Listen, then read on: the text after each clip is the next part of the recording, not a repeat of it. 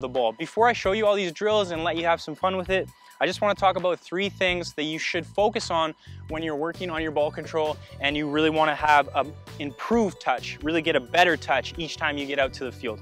The first thing is, when you're practicing these drills, it's very important that you're light on your toes. You're ready to react. If I'm receiving the ball flat-footed, if I have a good touch, I'll be able to pull it off. But you're going to increase your chances of having a good touch if you are light on your toes and you're ready to react, okay?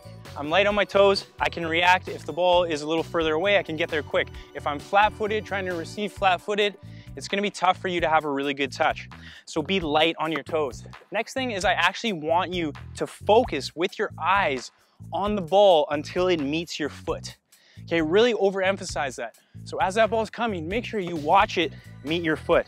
Because most players, they're looking at the player that's gonna come and tackle them, or they're already looking to make their pass, or they're not even looking. And if you're a really great player, you know your touch is perfect, then you can get away with some no-look touches, okay? But especially in the beginning, you wanna focus on that ball meeting your foot.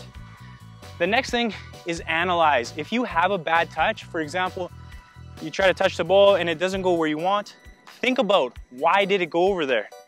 Don't just get frustrated, don't just get upset with yourself, actually analyze. Okay, I wanted the ball to stop dead, but it went to the side.